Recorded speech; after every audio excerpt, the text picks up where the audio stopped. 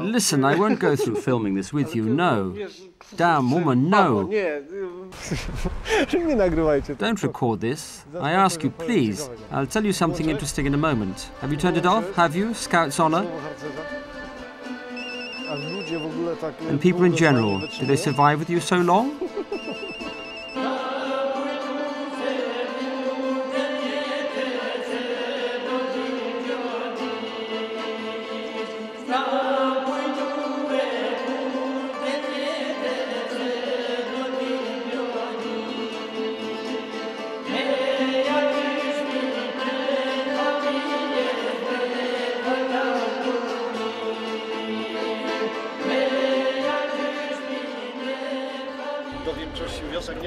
There are no roads to the majority of villages. One has to go on foot, on a mule, on a donkey. I try to visit the places that are inaccessible by car at least once a year. I've been in Albania 5 years. In 2000 I was assigned to work in Iballe, and this is where we are now.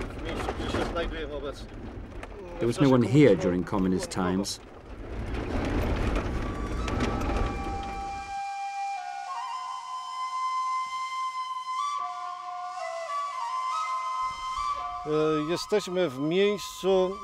The places we are at now is where my parish ends. There is a small village at the upper end of this narrow gully called Serma. That is probably the most isolated inhabited place in all Albania.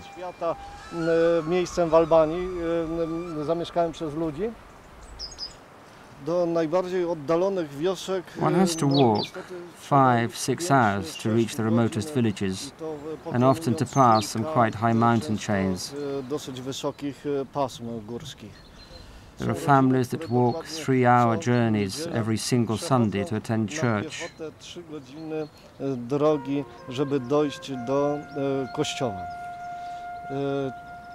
That's particularly hard in winter.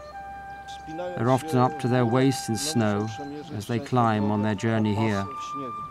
For me, that is clearly the work of the Holy Spirit.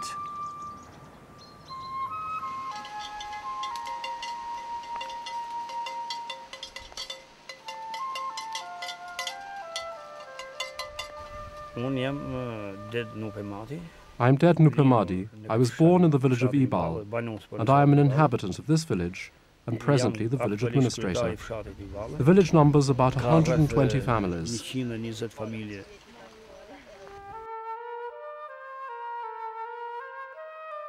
The richest family in my parish would be one of the poorest in Poland. I'm not talking about disadvantaged families, but about normal, unemployed families.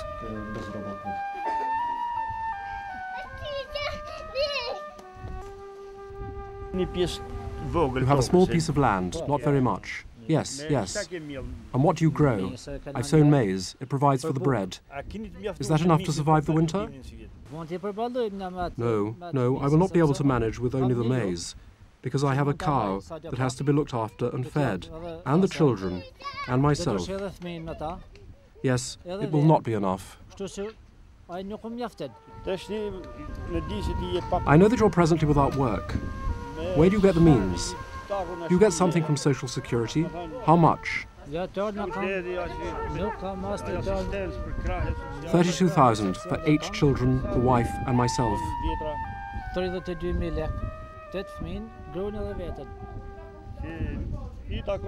That comes to 1 bag of cakes a day for each of you. I receive no other help.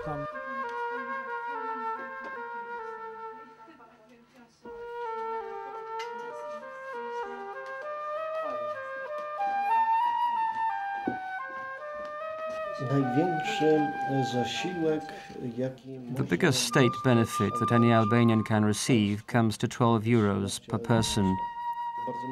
Very few people get the maximum amount of benefit. If someone has good land, then he either receives no benefit or he gets the minimum amount. If someone has land that's lying fallow and no work, then he gets more benefit. It's a system that degrades people. A family of 10 usually receives around 50 euros a month.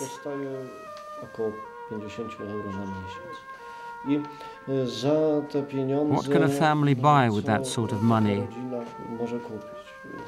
A sack of flour, a few liters of oil, salt, coffee, and that's it. For help with shoes, clothes, exercise books, they usually turn to the church.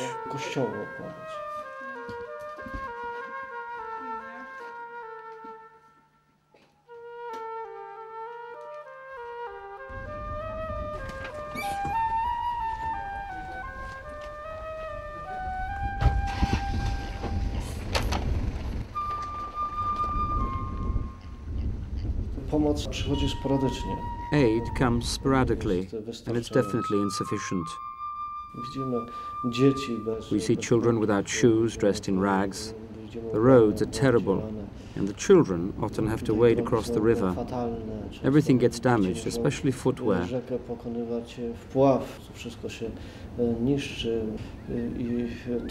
the winter is now approaching. I'm worried about how I will manage to dress my parishioners.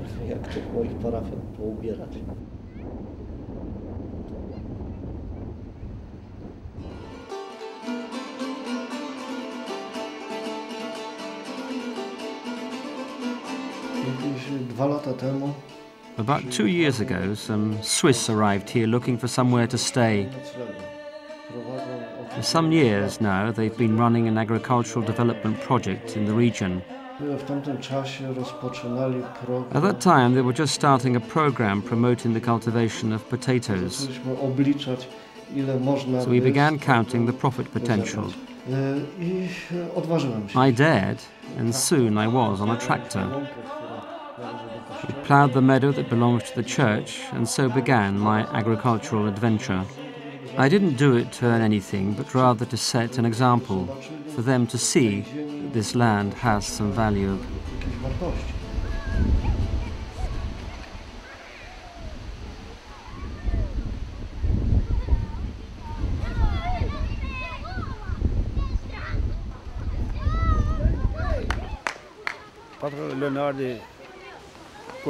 When Father Leonard first arrived here, he had difficulties with the language. He couldn't speak at all well. Now he's learned to talk and gets on well with the villagers. Catechism for all age groups takes place 3 times a week. Attendance is very good. Both the old and the young have a very high regard for Father Leonard. He is a very positive influence that is especially felt by the young generation. They gather here to play ball and then attend religious instruction. Something always happens 3 times a week. To add to all that, he looks after 3 other parishes for lack of priests. There aren't enough missionaries.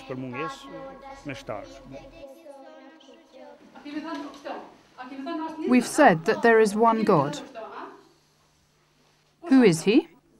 The Father, Who's that? the Son, And here? the Holy Spirit.